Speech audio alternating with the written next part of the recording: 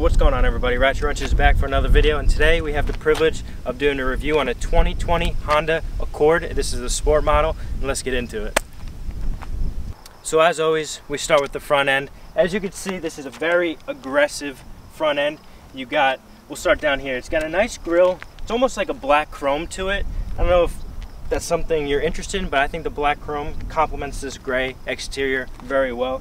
If you make your way down here, you have LED daytime running lights and LED headlights, so you're super bright. You see down the road extremely far, and it just gives you that feel of like the BMW and Mercedes and those really bright blue lights. So if you make your way down here to the fog lights, those are also going to be LED, and it's nice. You got lines that go with it, which actually have functioning vents compared to other cars in this particular price range, which is actually $27K sticker price for the sport model. They have functioning air vents which channel the air to the inside of the car, like right over here, so it's going to cool down those brakes. But if you come over here, you can see, minus this ugly black license plate frame, you have the Honda Sensing, which is pretty much your adaptive cruise control, your lane departure, and we'll get into that when we work into the inside of the vehicle with all the luxuries and amenities. But that's right in the middle. It's not an eyesore to look at. I mean, it kind of changes the front end because you have that big square, but it blends in with that black chrome as well.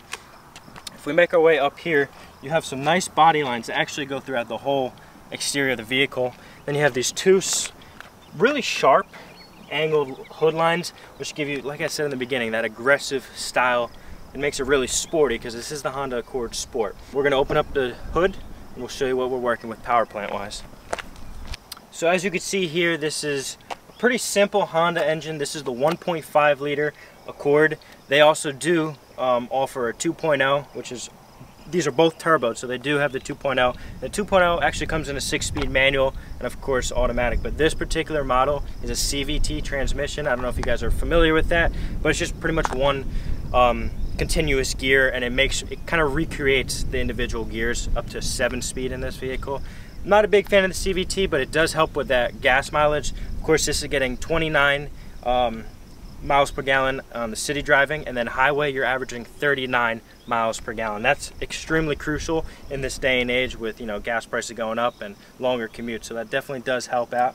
There's not much to really talk about. This is pretty much the same as, you know, previous generations. It's that 1.5 liter turbo. Very clean, very simple, very easy to work on. If you're familiar with cars, everything's right up top. If not, you know, go to the dealer, and it's very cheap. But Hondas are very notorious for, you know, lasting very long and going the long shot. So now we're going to work around to the exterior and just pretty much continue reviewing this car. So we're going to make our way to the tires down here, tires and rims. These are 19-inch aluminum rims, and these are beautiful. I love what Honda did with this style. It's got that black chrome and of course the brushed aluminum finish on the front facing side. These are 235 40 19-inch rims. They pair this car perfectly. They're Goodyear, so they're good brand tire. But we're going to make our way up here. Like I said, with the hood line, you have those lines that run through consistently throughout the whole car. You can see this one kind of goes right to here with that aggressive headlight assembly, so it runs all the way back. We're going to just kind of skip that area. It's got a low roof line, which kind of gives it, once again, that aggressive, sporty feel. But you can fit comfortably in there if you're 6 foot. I'm 5'11", sometimes 6 on a good day, you know. But you can sit in there very comfortably with this low roof line. Your standard pop cap. But we're going to make our way to here. You got a little lip spoiler, which I think is on point. It complements the car. The one thing I do not like about this car is what people refer to it as the stapler. It looks like a stapler taillight. Not a fan of that. I don't know why they did this little gap there. If it was me and I was designing the car, I'd personally give it that full complete look, or just do it a little different route. But yeah, you got some reflectors down here. You got dual exhaust chrome tips. They are non-functioning tips. The exhaust pipe actually dips below it. I think that's very tchotchke. I know a lot of manufacturers do that just to save costs and stuff like that. It gets the job done. You have your third brake light up here.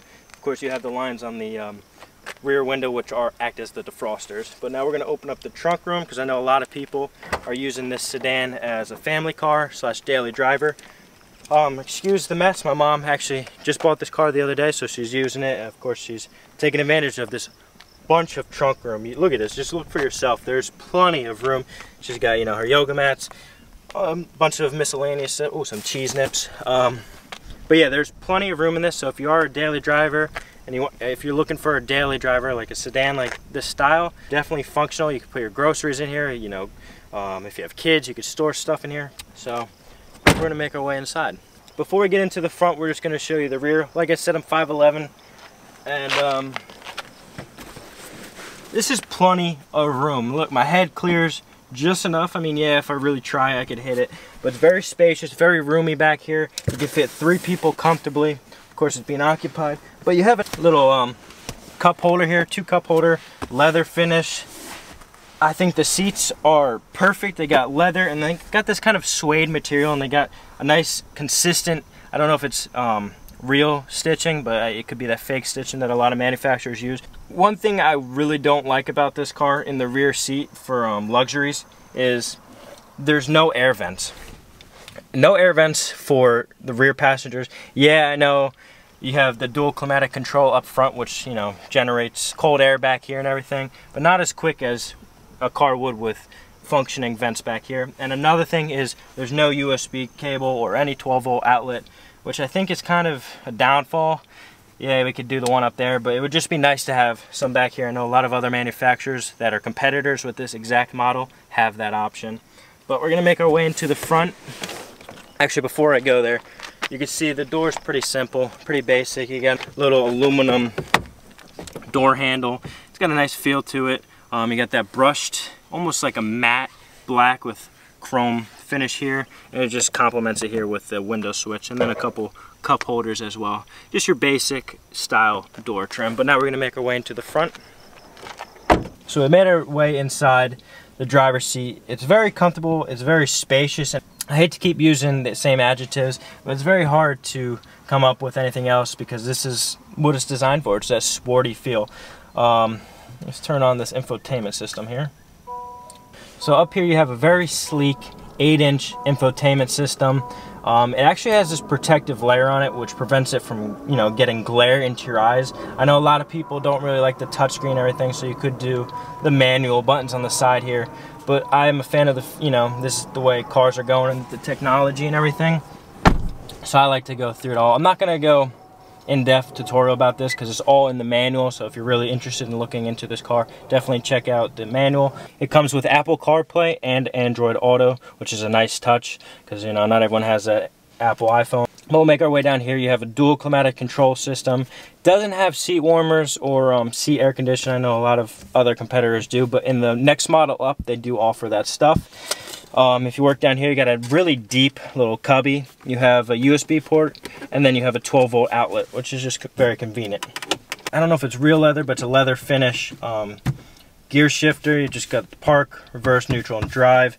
And then, of course, down here you have sport mode and econ. So if you want to get the best gas mileage and save your money, you put it in the econ mode, or you could put in the sport and have some fun with it. The sport pretty much simulates the shifting of what a regular transmission would be. Like I said, this is a CVT, but you have an electronic park brake, and you have brake hold. So if you're on a hill and you want to take your foot off the brake, just rest it a little bit, you can just press that button right there and it will lock in place until you're ready to go. And once you press the gas, it will disengage that. You got 2 cup holders here, very basic. And she's of course using this. Very roomy in here, and again you have another 12-volt outlet. But other than that, it's your standard typical car. Like I said, in the rear seats you have that white stitching that complements the gray along this whole vehicle. Up here you have a soft dash, which is just very comfortable. And then I'm not sure what this is. It's almost like a carbon fiber look, but it's definitely not carbon fiber, which just kind of flows with the interior throughout the car, and it's on the doors as well. It's not in the rear. I don't know why they didn't complete it in the rear. It is what it is. Now we're going to go through this whole system here, so let's show you that. Alright, so on your steering wheel, it's pretty much basic. You have some analog sticks. You got the home button, return button, volume for the radio or your phone call.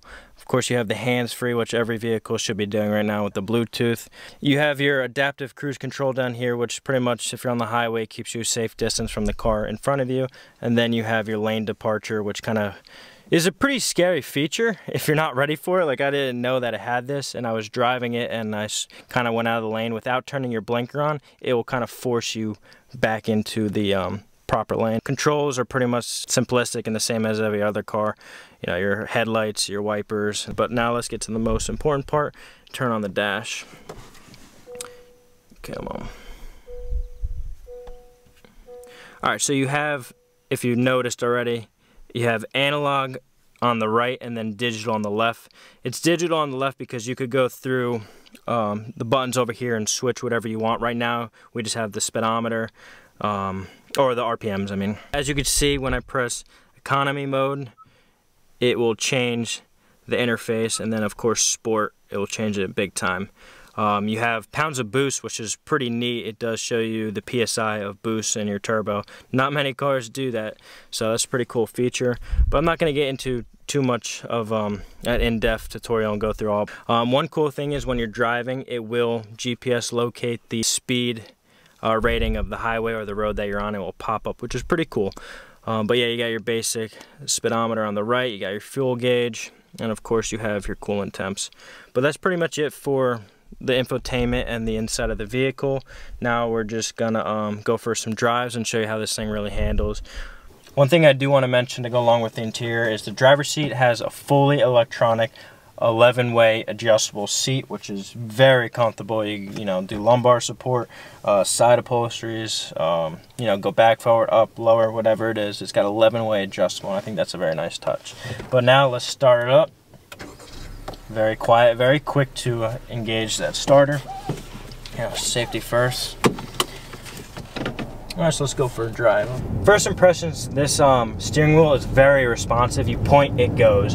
This is an extremely good handling car.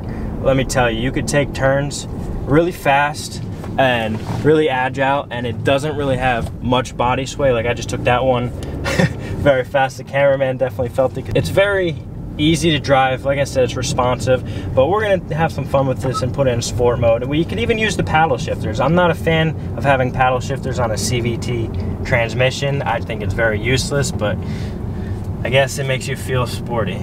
So in sport mode, this acceleration does go pretty quick. I will give you that. You gotta overtake someone on the highway.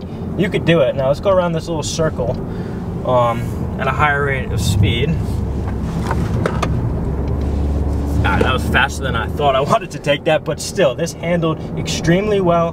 That was a very tight angled circle. This is fun to drive. The brakes are very responsive as well. They're, you know, you don't have to press really hard on them. Same with the gas pedal, especially in sport mode. You don't have to press on that gas pedal to lay down the power.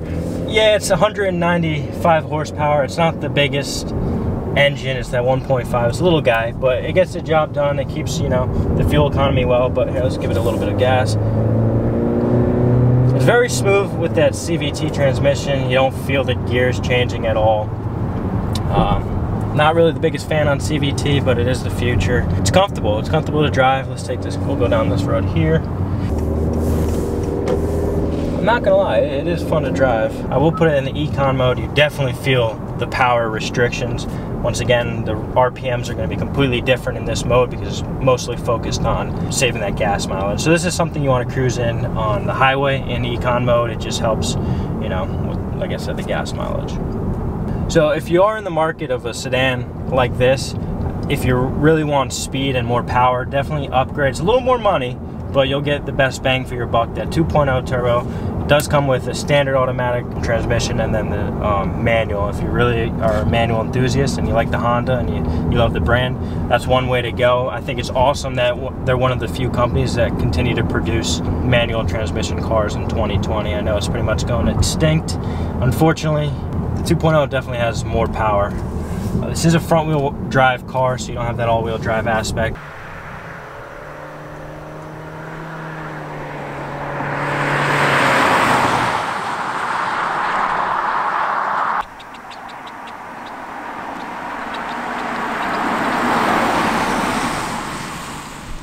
As you can see with those little flybys, this car isn't the fastest. It's very good on fuel economy, and it's a comfortable daily driver, and it gets plenty of legroom back there. You can fit, you know, 5 people in here very comfortably.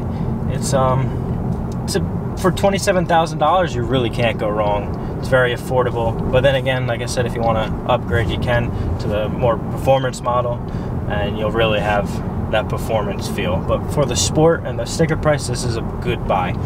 That's pretty much going to wrap up the driving portion of this. There's really not much to talk about. I just really want to emphasize how good the handling is. You could take turns. You could really lean into these turns if you wanted to.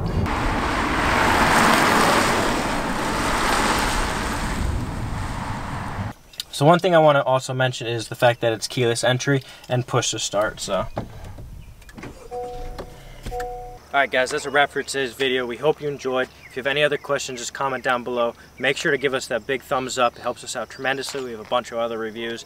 And don't forget to subscribe. But yeah, for $27,000, this Honda Accord Sport is a pretty good bang for your buck. It might not be the fastest, but it's definitely reliable. Very good on fuel mileage. Sharp, aggressive, and it gets the job done. So stay tuned to the next video. Ratchet Wrenches is out. Peace.